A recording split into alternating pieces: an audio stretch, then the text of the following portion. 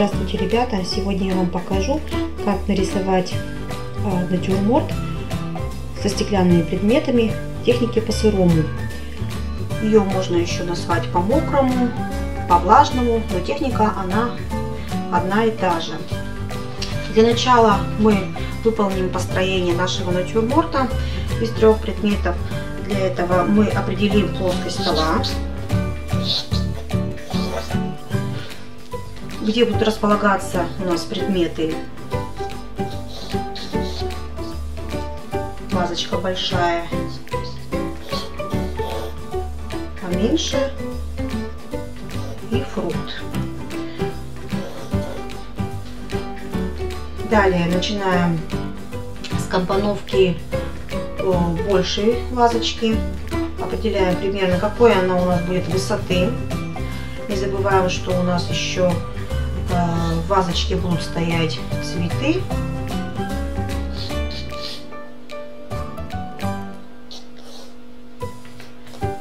Намечаем осевую линию. Осевая линия нам нужна для того, чтобы разделить предмет на 2 равные части, так как у нас вазочка симметричная. Далее мы определяем габаритные размеры вазочки. Сначала на глаз и способом визирования измеряем, сколько у нас ваза будет вмещаться, ширина, высоту.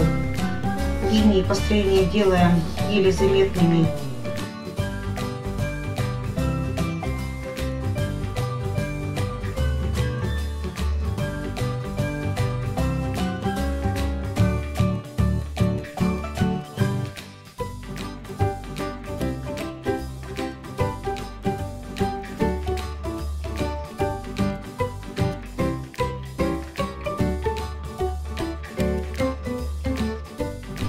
Габаритные размеры мы определили одной вазы. И дальше мы по отношению к высокой вазе отмеряем, сколько у нас будет высота маленькой. Опять же отмеряем, проводим осевую линию.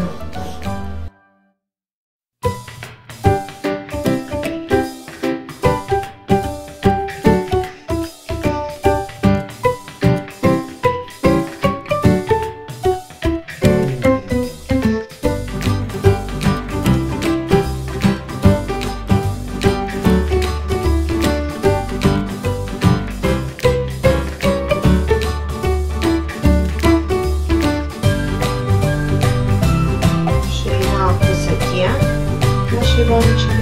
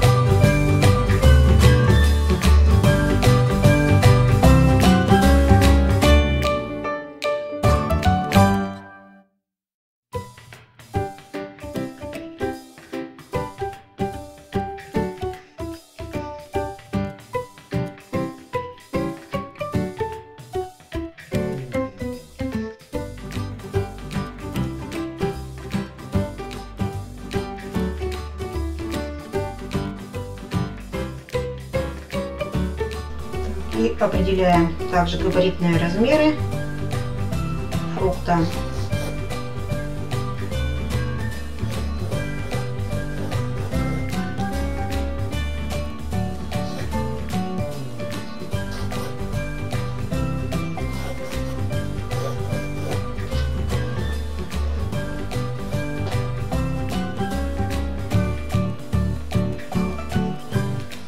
сейчас выполняем более детальное построение наших предметов.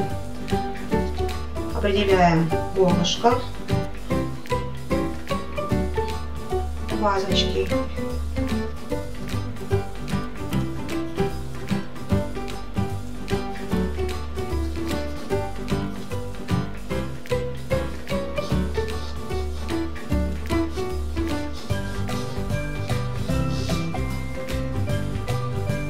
И ширину донышка.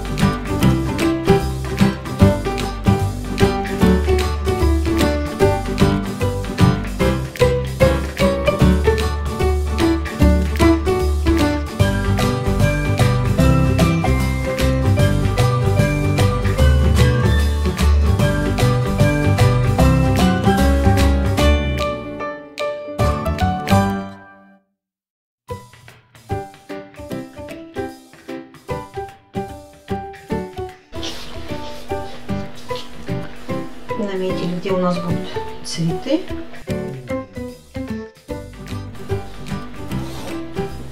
Драпировка. И уточняем плоскость стола.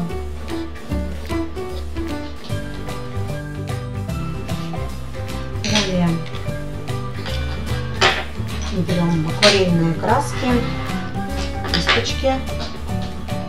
Для начала нам нужно хорошо промочить и увлажнить бумагу. Я сначала ее смочу с обратной стороны большой кистью. С обратной стороны мы смачиваем для того, чтобы у нас, во-первых, зафиксировалось на нашем планшете. Раз промочили, еще на раз. Также хорошо смачиваем сам планшет. Сполакаем наш листочек и смачиваем уже с лицевой стороны.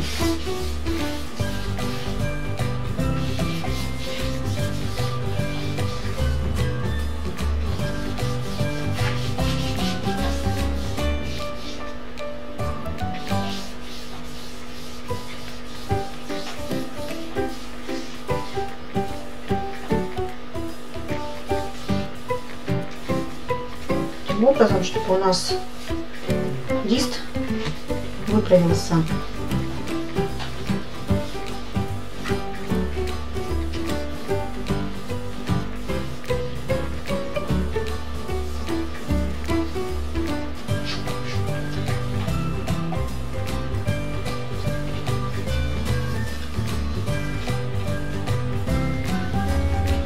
Хорошо смочили наш лист.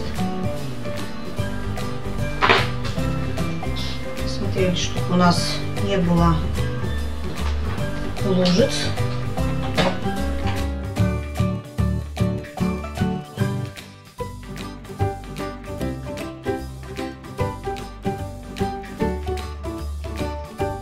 В основном работаем в технике по сырому в горизонтальной плоскости.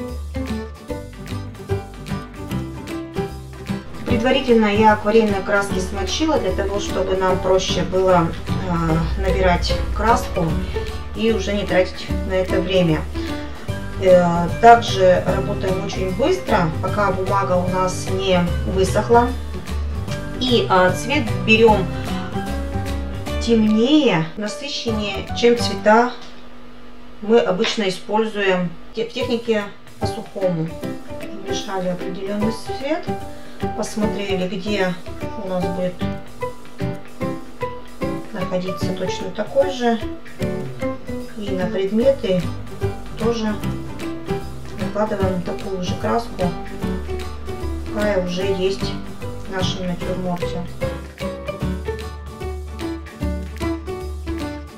Для больших плоскостей я беру более толстую, у меня номер 9, белка.